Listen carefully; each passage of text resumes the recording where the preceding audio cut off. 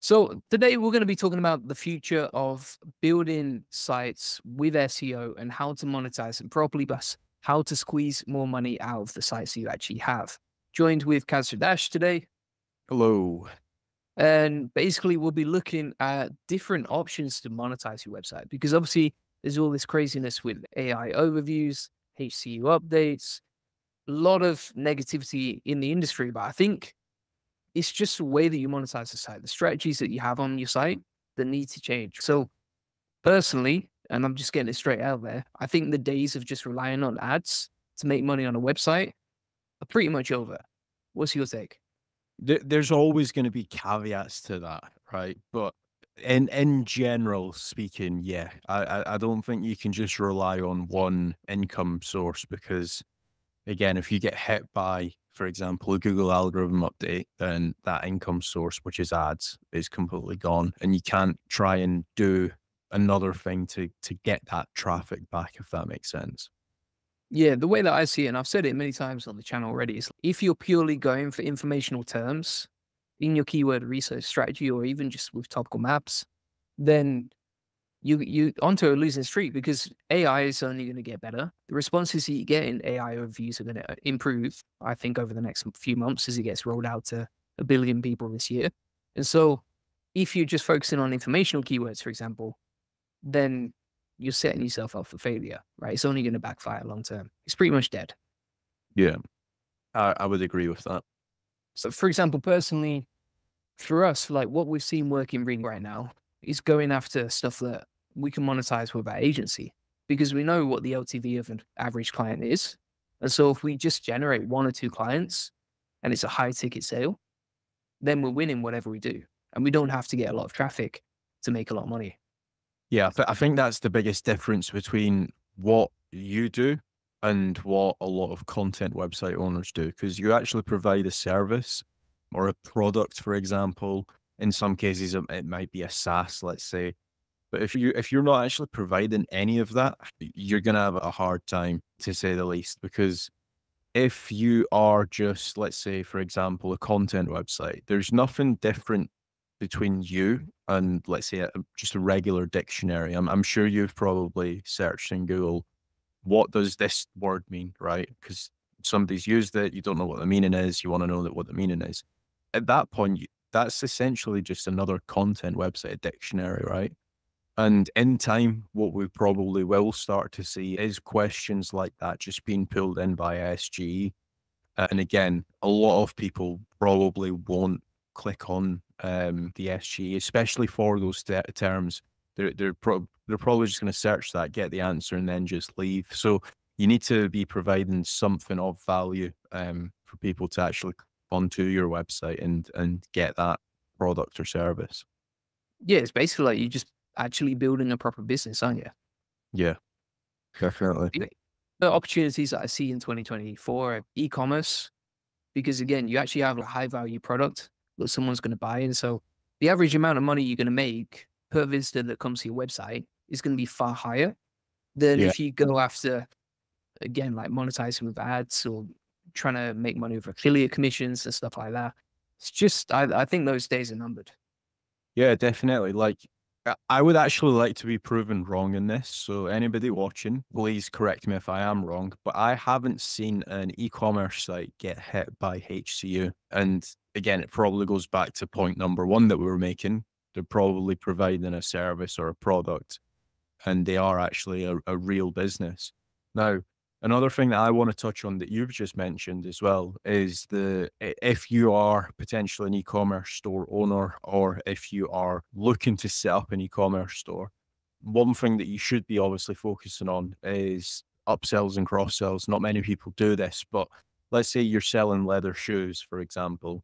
If you can, on checkout, upsell people like a leather polish kit, or like a leather polish for the actual shoe and stuff, then you're just going to up the actual value of that customer, the average order value, which again is super important. You can reinvest some of that money back into your SEO or your PPC or whatever you're looking to do.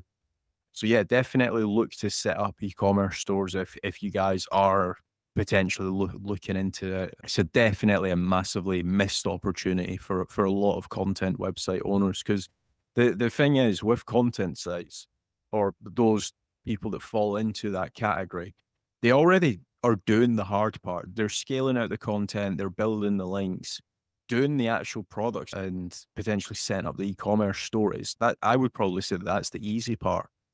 Yeah, that's it. Like setting up the funnels, like you can do that in a weekend. Getting Yeah. the traffic, that takes years sometimes. 'Cause if you're already getting traffic to your website, you're already ranking. That's the really hard bit. Just monetizing it, you can change that over a weekend. Like you can set up a new info product, you can create a new course, easy stuff. Yeah, definitely. And I think that's probably the biggest missed opportunity for a lot of these website owners. They just need to attach themselves as to being more up the ladder value, if that makes sense. Because affiliates, like, you don't own anything. You don't own the actual customer data. You don't own the actual product. You don't own the upsell, like the flow for that, the funnel. In some cases, you don't even own the traffic. Google can literally just pull the rug underneath you. Whereas if you're actually the go-to person, the end product, let's say, it's going to be really hard, because if, let's say, for example, let's say you sell iPhone cases, or iPhone cases. If Google decides to literally destroy every single, or let's say what they've done with content sites, right? Let's say they've wiped out 40% of content websites. If they wipe out 40% of product-based stores, what are they going to replace it with? They can't replace it with anything. They need the products. Whereas with the actual traffic, they can replace you whenever they want. Yeah, that's it. I don't see it as a traffic problem. I think it's a business model problem. Like Definitely. you're just not squeezing enough money out of the traffic you get. Yeah. I would agree with that. Like the amount of website owners that I speak to, that they aren't doing any form of other advertising. They're not getting Facebook ads traffic. Even if you don't want to set up like a cold Facebook ads audience, you can always do retargeting. So people that have visited your website, but they've not actually potentially clicked your affiliate links or purchased something, like, you need to remember that every single website has got a conversion rate, a rate that people essentially click through to purchase your product or click your affiliate links and stuff, right? Now, let's say out of 100 visits, you end up getting 3 people that convert onto your affiliate links, or sorry, click onto your affiliate links. You need to be thinking, how can I get that to 5%? Because right now, for every 100 people, only 3 people are turning into affiliates, or people that you're sending through to affiliate deals. So if you can up that number, then it will definitely help. And you need to also remember, sometimes people might be, I don't know, at work, searching for a product, and they might just be on their lunch break. It might be coming up to the end of their lunch break, and they're like, actually, do you know what? I'll purchase this product later. And they might end up forgetting about you. Naturally, it happens all the time. Now, a perfect strategy to do to get people back onto the website is also retarget. And again, I've not seen a lot of websites do that. Yeah, that's it. And I think if you look at a lot of the biggest companies in SEO, like SEO industry is a great example of this. If you look at the biggest brands in there, they don't just focus on SEO. Like they're getting clients from YouTube, from Twitter, from Facebook ads, retargeting, etc. And I think that's the best way to do it. And sometimes it's actually your website that's the last touch point. So like Yeah. people already have a relationship with you on YouTube, they follow you on LinkedIn, they follow you on Twitter personally, and then eventually 6 months or 12 months they go to your website. You just Yeah, need to rank on definitely. that branded traffic. I've seen it with my own personal website, like the website that I've got. People will say, I've watched 10 of your videos, and now I've decided to book in with a call with you. And it's, wow, you've watched 50 odd minutes or maybe 1 hour plus of my YouTube videos. And they're like, yeah, it's like, that's a lot of touch points prior to even getting in contact with me. Yeah, the other thing I think is like, if you look at, and again, I want to use the SEO industry because I think a lot of people here watching this will be familiar with it. But if you look at all the people that you follow in the SEO industry or you buy from or you're interested in, it's usually people. Like it's usually a personal brand that you're attached to. And so I think it's not just about improving the business model. It's not just about squeezing more money from the traffic that you get.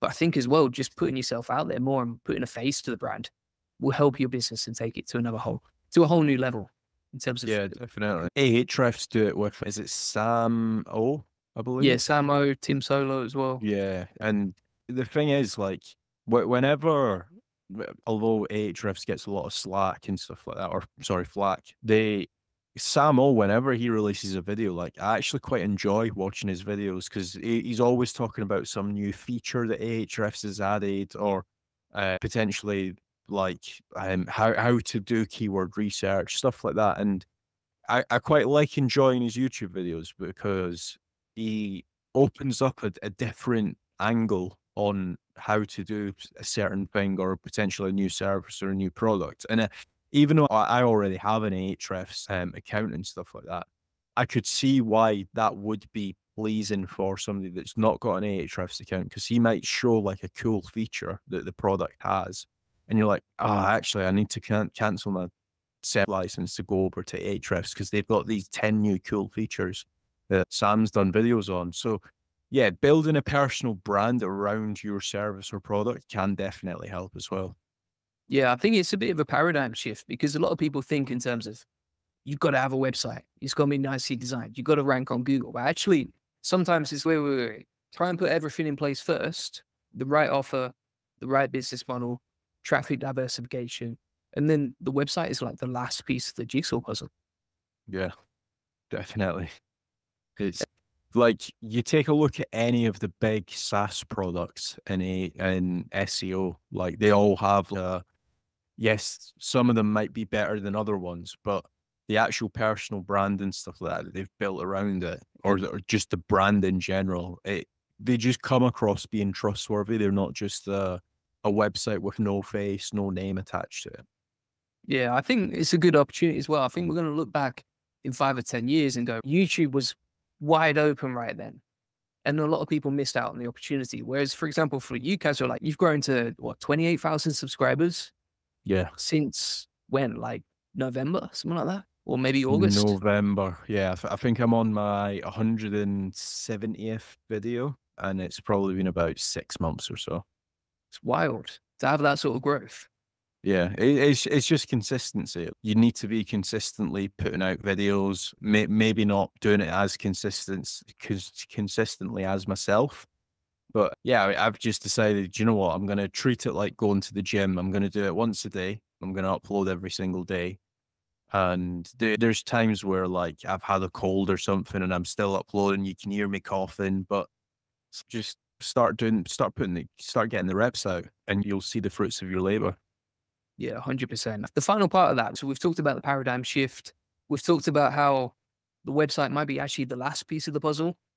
How a lot of people probably need to change their business models if they're solely relying on affiliate marketing or if they're solely relying on ads.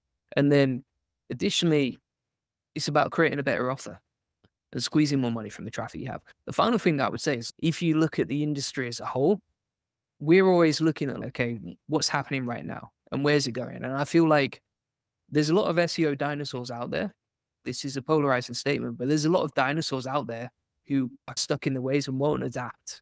And if you look at the way that AI is going, it's going to wipe out a lot of people over the next few years. Yeah, definitely.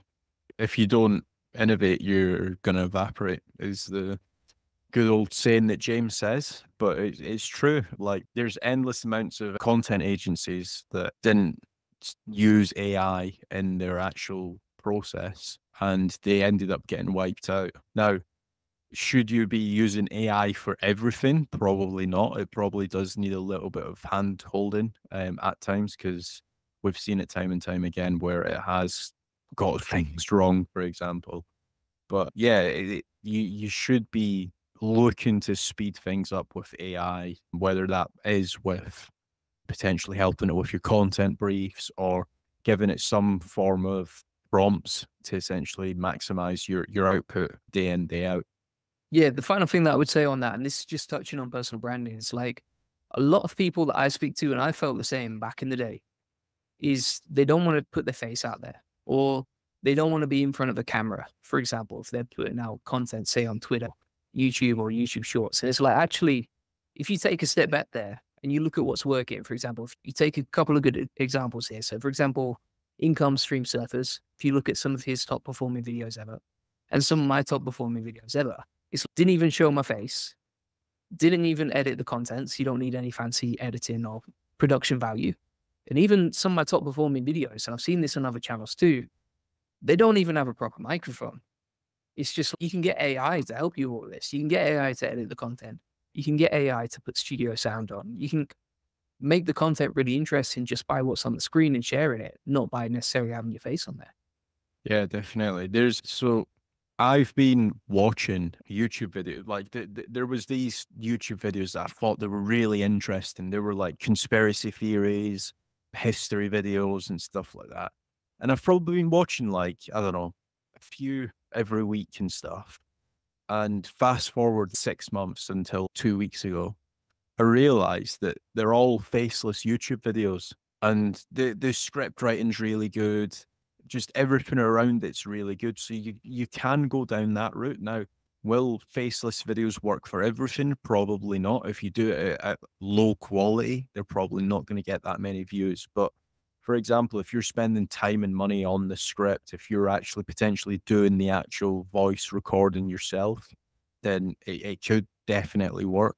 You just need to be a little bit creative when it comes to stuff like that. Absolutely. All right. Thanks so much for watching. If you want to get a free SEO strategy session where we can show you one-to-one how to improve your SEO strategy, how to make more money from the traffic you get, how to rank better, we can answer your questions live on the call and basically personalize everything that we talked about today live on a call with you. Feel free to book that. Links in the comments and description.